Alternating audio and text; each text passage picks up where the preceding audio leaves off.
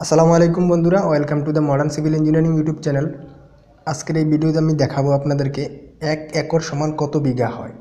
1 acre জমিতে আমাদের কত বিঘা জমি হয়, অর্থাৎ একটা জমি কতটুকু দৈর্ঘ্য এবং কতটুকু প্রস্থ হলে সেটাকে আমরা 1 বিঘা বলতে পারবো।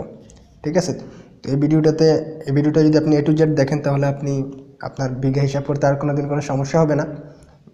ঠিক আছে, তো চলুন শুরু করা যাক। আর আগে যারা এখনো সাবস্ক্রাইব করেন নাই দি মডার্ন সিভিল ইঞ্জিনিয়ারিং ইউটিউব চ্যানেলে, তারা চাইলে সাবস্ক্রাইব করে নিতে পারেন।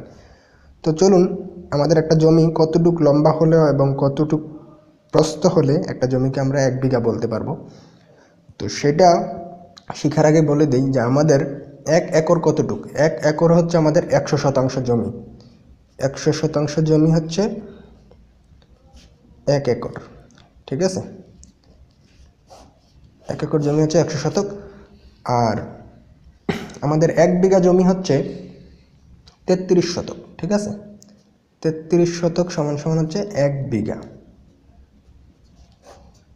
তাহলে আমরা কি পাচ্ছি, আমাদের 1 একর জমিতে কত বিঘা জমি হয়। তাহলে 1 একর হচ্ছে 100 শতাংশ, 1 বিঘাতে হচ্ছে 33 শতাংশ। তাহলে আমরা পাবো 33 দিয়ে 100কে ভাগ দিলে 3 পয়েন্ট সামথিং আসবে, অর্থাৎ আমরা এটাকে 3 বিঘা বলতে পারি। ঠিক আছে, 1 একর সমান সমান আমরা বলতে পারি 3 বিঘা জমি। ঠিক আছে, 1 একর হচ্ছে 3 বিঘা জমি। আর কত স্কোয়ার ফিট হলে আপনি 1 বিঘা বলবেন, সেটা হচ্ছে দেখেন 33 শতক 1 বিঘা। 1 শতক কত স্কোয়ার ফিট। 1 শতক হচ্ছে, আমরা জানি 1 শতক হচ্ছে 435.6 বর্গফুট বা স্কোয়ার ফিট যেটা বলি। তাহলে আমাদের 33 শতকে কত স্কোয়ার ফিট আসবে।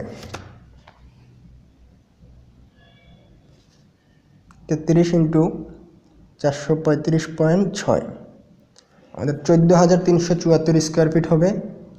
14,374 স্কোয়ার ফিট যখন হবে, অর্থাৎ দৈর্ঘ্য এবং প্রস্থ গুণ দিলে যখন 14,374 স্কোয়ার ফিট হবে, তখন আমরা বলতে পারবো এই জমিটা আমাদের 1 বিঘা জমি আছে।